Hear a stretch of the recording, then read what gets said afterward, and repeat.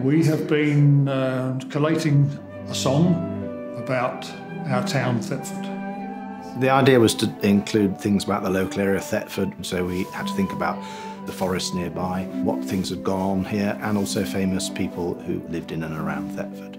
It's nice to tell the story because Thetford itself has changed so much in 40 years, and it's not till you do a project like this that you actually recognise how much it's changed.